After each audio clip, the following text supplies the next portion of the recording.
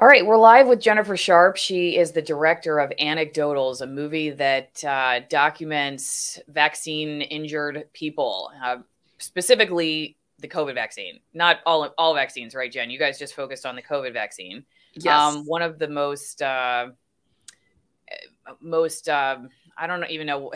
It feels like every word to describe how divisive it's been kind of underestimates really how divisive that shot has been, how many people have suffered severe consequences. Not just you guys talk about the physical side of things, but there are also like stories of the professional losses, and even just questioning them, losing friends and family members, and just like the cost. And I think a lot of it I want to talk to you about relates to media coverage and just the narrative around it that we were constantly listening to day after day after day, that people like Don Lemon, for instance, and folks over at CNN were perpetuating. So let me play this quick clip. This is from Anecdotals, the movie that, again, you directed. You can find it on YouTube, which we're going to talk about how it even still exists on YouTube. But let's just watch this quick clip real fast.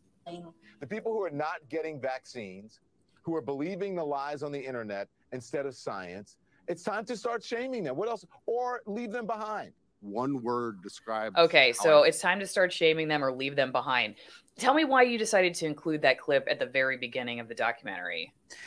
Because that was a huge part of how we all felt as vaccine injured. We've been left behind. And it was extra powerful when someone like Don Lemon, because, is out there saying, leave them behind, or the mainstream media is saying, you don't deserve to be here. You don't belong.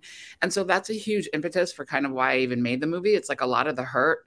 When I saw more and more mainstream media saying things like Howard Stern, and like, I just throw all, because that's what I was being bombarded with left and right. And I'm like, hey, but what about all of us? I mean, I don't even care that I'm vaccine injured so that I can't take the shot. I mean, I think you have the right to not take it regardless. So I'll make that distinction. But for those of us who are vaccine injured and can't take it, it's like we're being talked down to too. And it was ridiculous. And when I saw Don Lemon, I was so disappointed in that. And I wasn't huge into the mainstream media, but I lean left media and left news. And when I started seeing like the left wing news sources just being so angry and violent, like I was just like, this is powerful. So I started with that. Was that part of the reason that you decided to do the documentary, or was it also because you yourself suffered an injury? No, it was actually, so I suffered an injury, but it was everybody's reaction to my injury. And then I couldn't talk about it with friends and family, like you said, and the best my friends and family would do, the best for the most part, there were a few people who listened and talked, but what the best they would do was just listen quietly and they wouldn't respond. And then I'd feel like I was ranting because 10 minutes into it, I'd be like, okay, I'm done. We can change the subject. And they'd be like, okay. And then we'd move on. But like never would they like stop and say, tell me more. And the mandates came and like they'd invite me places. And I'm like, I'm not allowed to go anywhere. I'm not vaccinated. I only got one shot because I couldn't get another one. So I was really, when people didn't really care that I wasn't allowed to participate in society. And so that was the stuff that fueled me as a filmmaker to tell this story, is I was like, people aren't listening. So I'm going to use my voice as a filmmaker and say exactly what I want to say to the people who won't listen. And that was my inspiration. There, show a little bit with the volume off while we're talking. I think this guy's an orthopedic surgeon, right? Yes. My dad's an orthopedic surgeon. And yeah, it just made me think, because I used to go to the operating room with him a lot as a kid. And I was thinking about this guy telling his story about how he's not safe to operate now. And thinking of like just how just devastating that is. Like one lady said she had to refinance her house. Yeah. I mean, it's not, and a lot of the messaging I think we were getting about this at the beginning too, and even still was like, well, okay, it's a couple days, just a couple days, and we'll treat it, and it would be worse anyway if you got COVID, so just do it. And I think, I don't know, from a media perspective, as somebody who used to be in television news, this whole idea that you would just say anything. It seemed very weird that like for the first time I had ever been hearing something being called safe and effective for like everybody, for everybody all the time. Like I couldn't think of another thing that we had just pushed like that is just safe and effective for everybody all the time. What did we ever said that about? I don't know. It just seemed very odd to me anyway. Yeah, no, me too. And that was why I start with this whole montage of kind of safe and effective. I have Biden, I have Trump's secretary, I have, stuff, because it was like, to me, it just, you don't have to say safe and effective. Like that was my first hint, because I'm like, we don't know because it's new. There could be side effects. So you can't be sure it's safe. You can maybe be sure it's effective if you did the trials right or whatever. Like, but to call it safe was like, you don't have to call it safe. You could say, just say it's effective and then be like, there will be few reactions, but those are rare or something. But like, they hardly even said that.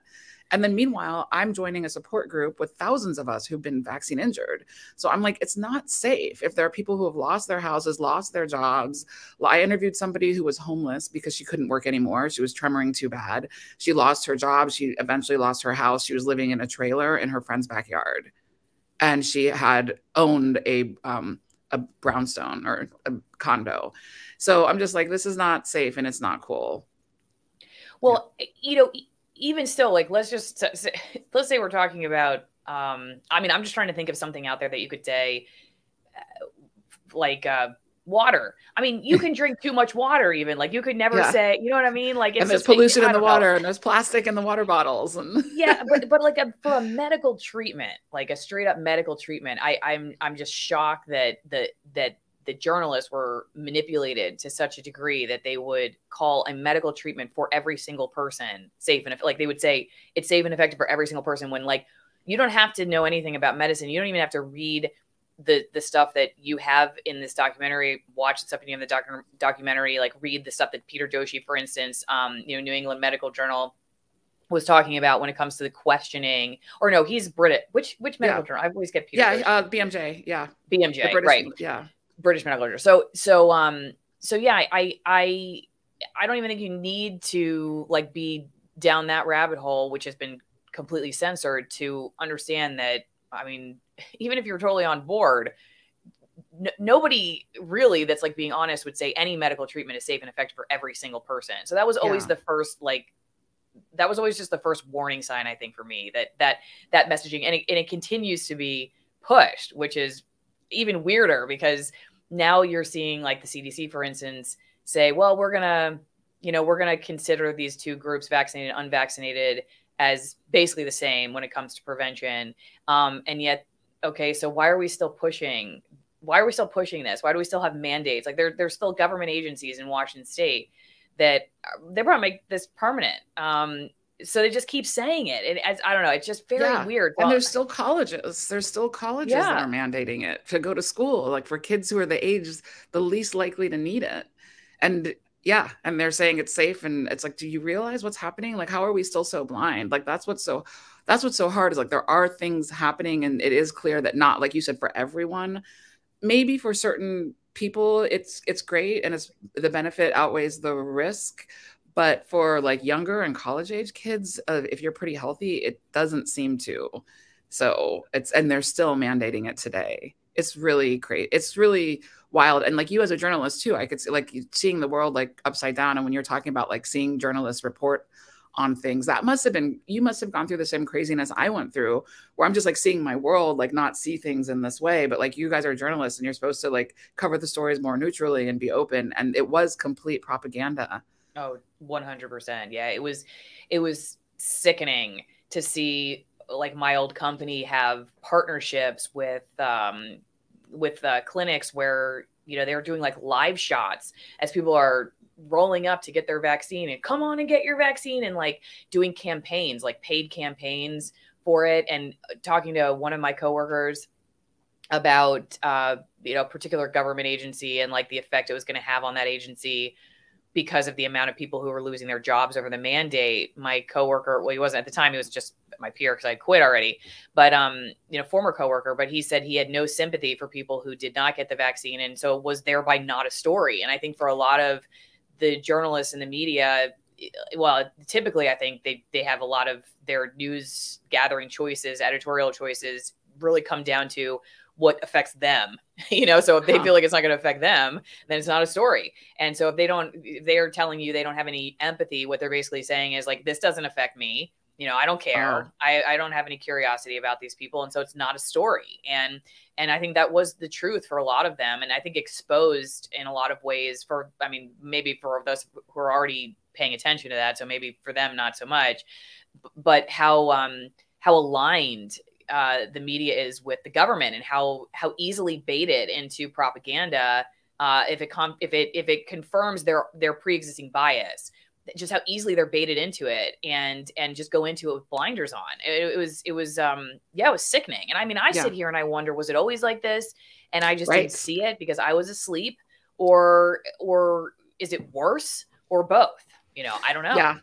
Yeah, I think the same thing. Like, that's one of the things I talk about in the movie, is just kind of like my whole journey as a human being, right? So it's like everything changed, and now I question everything, like the things I fought about. So here's something that's very interesting. At the beginning, I was never super like I have friends who never got vaccinated, and I never judged them. So I was never somebody who was like, get the vaccine. It wasn't because I was injured that I'm suddenly understanding things. Like, I mean, I knew there was a risk. I made a choice. It was my choice, right? So, you know, I was okay. So I had a friend who was not vaccinated and who's anti-vax, like for every vaccine. And we talked through this. And before I got vaccinated, I actually talked to her because I wanted to know what she thought, like, because I wasn't seeing anything bad on the media I was watching. I saw nothing harmful. And I was like, can you please show me a little bit? So we had a talk. She gave me great stuff. I was really not sure, but I went ahead and did it. And we would have these conversations. And at one point, she sent me, and I don't remember the timing of this, but when Governor Newsom, I live in California, when he was being recalled, she sent me this text. And I woke up in the morning, and I was so immersed in my vaccine injury and being ignored. And I'm very touchy on the subject. And like the last thing I wanted was to be woken up in the morning with like one of her rants. I mean, not a rant, like it's great. Like we rant to each other. Right. But it was that morning, and I woke up and I was like, I had gotten in a fight with my brother the day before because of vaccine stuff. And then she pops up and she's like, this guy looks really good to vote for. And it's this Republican, you know, like, cause it's about the Newsom recall. Mm-hmm. And it was just kind of like hit me. And I was just like, I kind of flipped a little and was like, don't tell me, like, don't wake me up in the morning and tell me to vote for a Republican. Like, I understand that Newsom is horrible. However, and I'm literally like, you know, and this is where I was, and I'm telling you guys this, it's like truthful stuff, but like, I was like, as a Black woman, as the things that I believe in, I'm not a single issue voter. I can't, it's too much for me. Like, I can't just suddenly, you know, say, oh, let's bring the Republicans in because they don't stand for a lot of the things that help me on other levels. And we ended up having a text fight, and it got ugly. And then I was like, well, there's another friend I lost. And then we ended up apologizing and talking about it like a couple days later because we both talk. But the crazy thing is, that's how I was with the Newsom recall. A year later, right, or whenever it was, we just had new government elections. And so I'm forced to vote for Newsom again on the new government election. And I couldn't do it.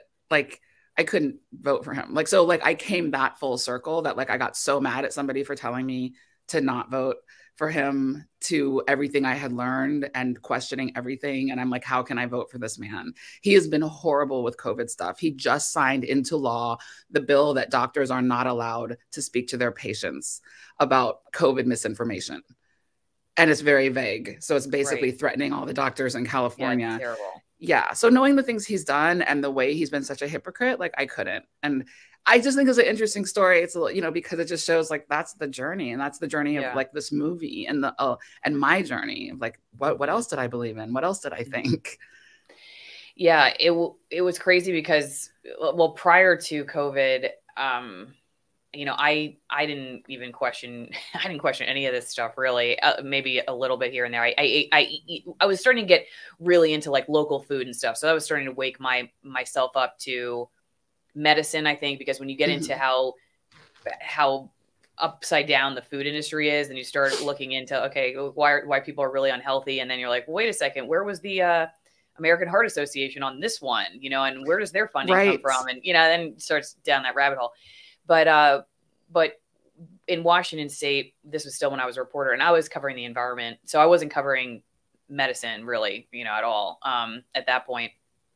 But we were having this statewide debate over school mandates for vaccines. So this is prior to COVID, and this was all, you know, the vaccines that people are normally hearing about before this was, you know, taking the lead on the conversation. And so they wanted to, the legislature wanted to take away, I should say that there were proponents and, you know, a lot of them that wanted to take away a certain exemption, like I think philosophical religious exemption for your kids to go to school without these vaccines. And so there was this debate happening. And so what we normally would do, we would like just have the mom at the protest saying why she should still be able to use this exemption. And then we would have the Department of Health saying why she's an idiot, right? Basically, that was the way we covered this topic. And so there was a conference of doctors coming to town, and, you know, they were going to discuss in part why this exemption should exist. And they were doctors who had concerns over forcing kids to get vaccines. I didn't know anything about this. I didn't know how controversial this topic was. I just had no clue what kind of firestorm I was stepping myself into. I got an email about the conference and just passed it along to our assignment desk and my manager and said, hey, maybe this would be a better way to cover this topic with actual doctors. And I would like to ask you that question too. Like, what do you think about how it often gets put up? Like it's just like this, you know, Joe citizen talking about an injury, and then this, you know, a government official saying they're wrong or they're dumb or whatever. It's like, I'm the doctor, listen to me, you know, and it's just these anecdotals. I mean, it kind of brings up, to your point, the name of your documentary. It's just like, well, it's just an anecdote, you know, and that's how we covered it too. Anecdotes were the ones that were questioning it, and then authority was the one that was defending it. And I always just found that to be a really problematic dichotomy. So anyway, fast forward, I passed this email along, hey, this conference is coming to town. Should we cover this? Because we never talk to doctors, you know, against the Department of Health. We always just have these anecdotes against the Department of Health. And my boss told me that I was never allowed to pitch another story about vaccines because if I would even think these people should deserve a platform and should be heard on our air, then I was just not trustworthy on that topic. And so it wasn't even like I wasn't going to cover it. I wasn't going to cover it. I was just pitching the idea that we should consider. And that was the first time I ever had a manager tell me overtly censor, you know, you cannot discuss this topic, and not even you can't report on it on our air. You can't even pitch it. Like, you can't even talk to your coworker who sits next to you about this topic. And I was like, what in the heck? Like, I just gotten a few vaccines to go to Africa. I didn't know anything. So then, of course, I went to the conference because I was like, well, now I gotta find out what's going on. You know, and I mean, that honestly, I credit that in part with like where I am today, because if that hadn't happened to me, number one, I wouldn't have had that experience. Like, oh, wow, I didn't know that vaccines were something that you just can't talk about in corporate news. And then also number two, I just didn't know there were doctors out there, like legitimate doctors with legitimate concerns. And so now, you know, when the COVID debate came around, then I was like teed up for that. I was ready for that, but I think it would have taken me by much more surprise. So I'm curious if you could talk about the name of the movie and how, you know, my experience relates to what you found too.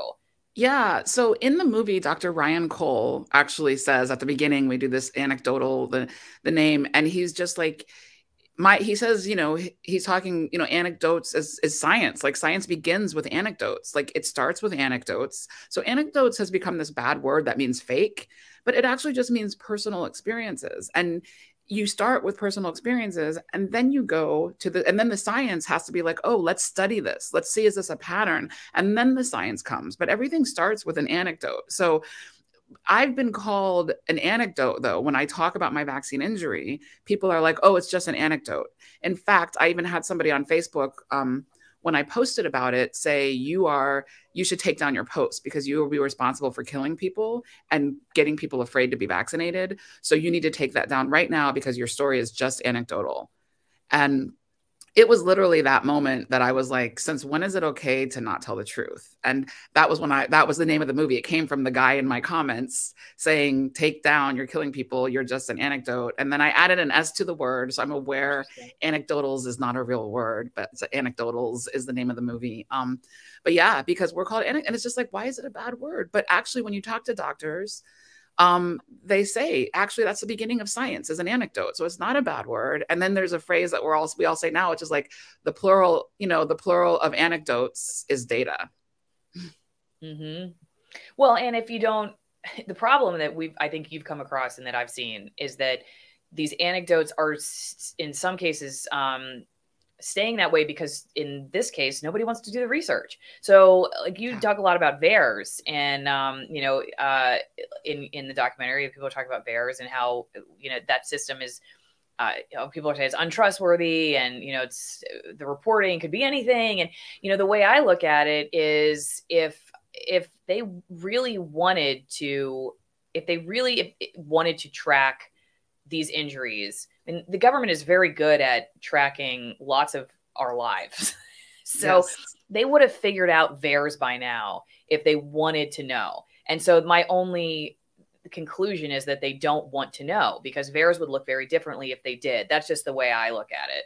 Yeah, I think that's a great conclusion. I think it's great. And it's funny because, you know, so one of the stats that I say in my film is that VAERS was developed, I forget the exact year now, like 1997 or something, like when it came into discovery. If you add up every vaccine reaction that has been had from every single vaccine until now, the COVID reactions are still more than all of them combined. And that tells you something, you know, it tells you there's some signal that's higher than the rest.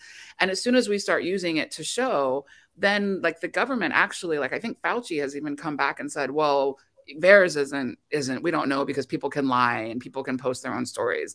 But what everybody knows about VAERS is that it's actually underreported. It's not overreported. And it says that on the CDC website. It says, and I have this in the movie. And by the way, on the references tab on the website, I have a reference to every single study and every single news link. So like the Don Lemon you wanted to see, if you want to see that whole clip, you can find it. It's all in order. Cool. And you can see, every clip, The View, every clip, every news clip, every study, everything with the CDC. You can find the CDC page there, click on it, where it says underreporting is a main problem with VAERS. And it says it on the CDC website. But now that we have all these COVID reactions, they're saying, oh, well, people could lie. We don't know for sure. But yeah. Okay. My next question before we continue on the other platforms, just so everybody knows, we're going to finish up the conversation on YouTube pretty soon and continue on Rumble and ROKFIN. So check the links in the description and find us there. This is anecdotalsmovie.com. That's where you can go see the movie in full. However, somehow it still exists on YouTube. So Jen's going to tell us how the heck she did that, because it was taken down at one point and it's still there now. So walk us through what happened, because I'm shocked. Yeah, me too. And I was so excited. I'm like, this is the biggest win. Like, seriously, that because everybody knows you cannot post anything about adverse reactions on YouTube. We've had it taken down. I post my story, they take it down. So we got it taken down. We put it up, and a day and a half later, YouTube took it down. I went through all the follow-ups, like, please, you know, why? Tell me. They said it was medical misinformation. And I said, please tell me what's medical misinformation, because I've spent 3 months with a lawyer to fact check this entire movie. I have the reference page on the website. Like, they wouldn't answer. They just didn't care. It was a typical thing. So it was over. And then people started tweeting about it and calling out YouTube with this movie. Like, this is really, you're censoring this, you're censoring this. And then Senator Ron Johnson got involved and he tweeted about it. And he got 60,000 views on his tweet. And that afternoon, I got a letter from YouTube and it said, we apologize. We made a mistake taking down your movie. It is back up now. And so it's officially on YouTube. It's like the only vaccine injury thing that's been approved and is posted. And, you know, it's really exciting because it just makes it more accessible to the mainstream, which is what we're trying to do, you know. Yeah, we hope that the more that, for whatever reason, even if it was, because honestly, I don't love that, because I have been able to get some big YouTubers to retweet me. That's the only reason I get back in, right? I don't like that, because it still, to me, is like the little person, you know, the one who only has 10 followers. That it still feels like an oligarchy of sorts to me, you know, and I don't like that.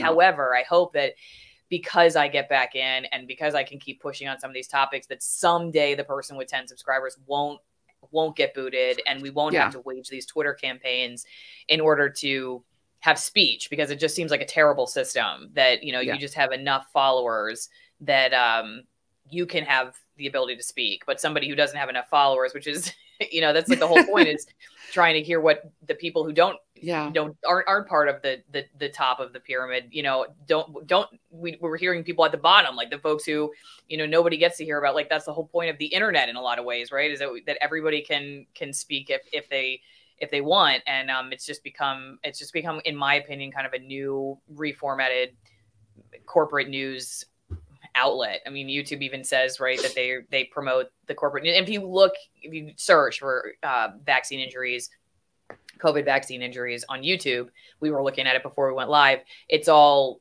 for the most part, corporate news. Yeah. Corporate news outlets are all to talk about it, or like really huge names like John Campbell. And yeah. I don't know if our video, like our talking right now, is going to survive. We'll see. But I'll tweet Senator Ron Johnson if I don't. Yeah, he's the champion. He's the champion. Yeah, I mean, I know I'm already in their garbage dump of shadow banning anyway. So, okay. So, Jen, tell people how they can support you, and then we'll continue on the other platforms. Again, your website is anecdotalsmovie.com. Yep, anecdotalsmovie.com. There's a lot of information there, and the movie is there for free. So I put the movie for free, no ads. You know, we talked about, should we do ads? How do we get money? But this was not a movie. I knew I wouldn't make money off of it, and I knew it had to be made. So we have it for free on the website. If you watch it and you feel like that was worthy of a movie ticket, like even just paying for a movie ticket would be great. There's a donate page where you can Zelle, Venmo, PayPal, or mail a check. So I'm just kind of hoping to recoup some of the expenses, or more towards marketing based on people seeing it and wanting to help support it. Even if it's just the price of a movie ticket, it helps. Okay. And don't forget also, if you want to support my work, everyone, and you want a great glass of Malbec to watch Anecdotals, you can go to AllisonWinePromo.com and get some high altitude Malbecs from Argentina. There's one from almost 9,000 feet, the one here in the middle. And I tell people I ski at almost 4,000, 3,500 feet. So that's like way higher, more than twice, almost 3 times as high. Can you imagine being a grape at that altitude? You know the wine's got to be good, or at least it's going to be unique. You might want to try it and just see what you think. But anyway, they're all from small operations. This one here on the left, they hand harvest the grapes. It's an extremely limited production. It's one of my favorites, of course, because it's named the Rogue. I mean, you can't go wrong with a bottle of wine named Rogue, right? And then the Gaucho, which is named after the Cowboys of Argentina. On the right, they are wines that do natural fermentation and zero filtration. So they're good wines. They're unique wines. You can't get them at a grocery store. If you're drinking wine already, like I said, go watch Anecdotals and get some Allison Wine Promo in the meantime. Also, you can do some USDA certified organic coffee roasts from Nicaragua, also high altitude at twinenginecoffee.com/Allison. There's light roast, there's dark roast. There's also a tea. This is what I drink in the morning, the black edition. It's really good. It's nice, smooth, dark roast. But if you like tea, you can also grab the Katura tea. It's tea that is made with the fruit around the coffee bean. It's very good. Tastes a lot like black tea. This is kind of what it looks like. I cold brew mine. So anyway, check them out, and check us out over on ROKFIN and Rumble. If you're watching on YouTube, we'll see you next time.